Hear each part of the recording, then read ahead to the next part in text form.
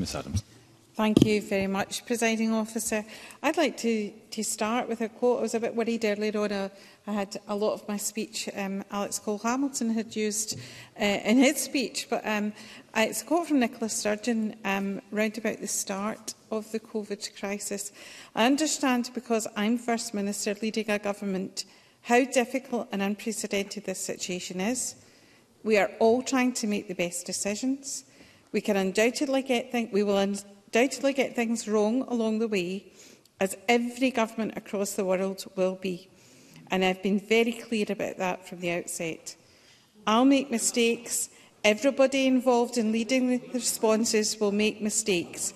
But it's really important that we take the best decisions we can at every single stage and to learn from that as we go.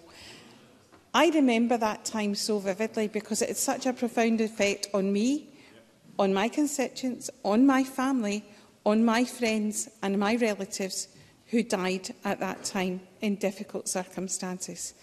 And that's what we should be talking about today. It's about the people and the effect that COVID had on them.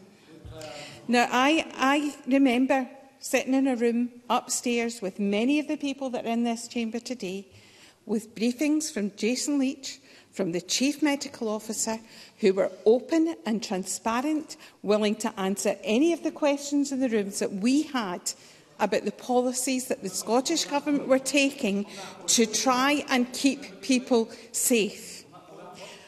Now, I don't remember anyone at that time making comments that they distrusted the medical officer, the Chief Medical Officer, Jason Leach, that they were not all thinking that we were in this together.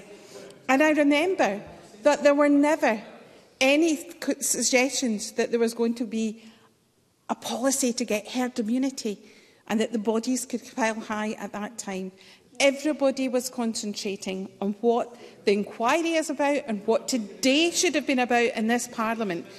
People getting the answers that they deserve, that are needed, and that the learning from this experience can be taken forward, because we don't know when there might be another crisis like this and there might be another pandemic. Now, the tone of this debate has been completely wrong. Completely wrong. There's a pantomime villain being sought from across the opposition benches.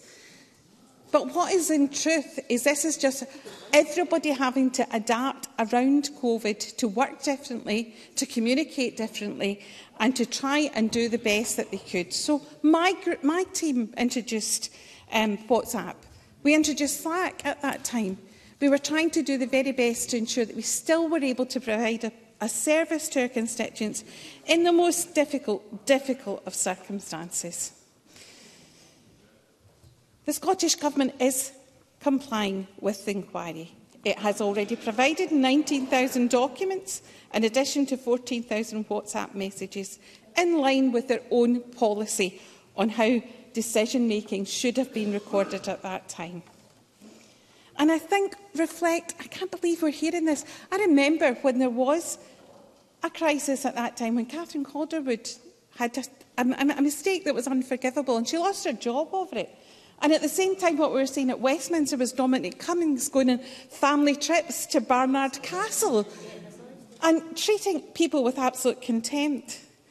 And I know that the WhatsApp messages that have come out in the COVID inquiry from what the atmosphere was at Downing Street will be really hard for the Conservative benches, and really not edifying in any way whatsoever to see the contempt in which some of the civil servants were treating the politicians, the contempt in which some of the decisions were being made, and the attitude that people, the individual people affected by this, were not being given the prominence that they deserved. So there's been a lot said today about the context and the nature in which these decisions were being made. And I know there are people that won't agree with me, but I believe that the context of the decisions that were made in Scotland, with the team of medical experts that we had, with the First Minister at that time, and the transparency she showed every single day, standing up to scrutiny of the press in marked contract to Boris Johnson at the time, that those decisions were made in the very best interests of of the people of Scotland. But that's not for us to judge. It's not for the people on this bench. It's not for the people on those benches to judge. It's for the people of Scotland to look at what happened and to take their own decisions about who they trust, who they did trust at that time, where they were looking to get their information from. And it wasn't the briefings from Downing Street. That's absolutely true. Presiding Officer, I don't think this has helped the families at all affected by this, and I regret that that's had to happen here this afternoon. This has been a pantomime. It's been a look for a pantomime villain that doesn't exist. It's been unplausible. It's been political point scoring from the party that partied all the way through COVID. Thank you, Presiding Officer. Thank you, Ms Adamson.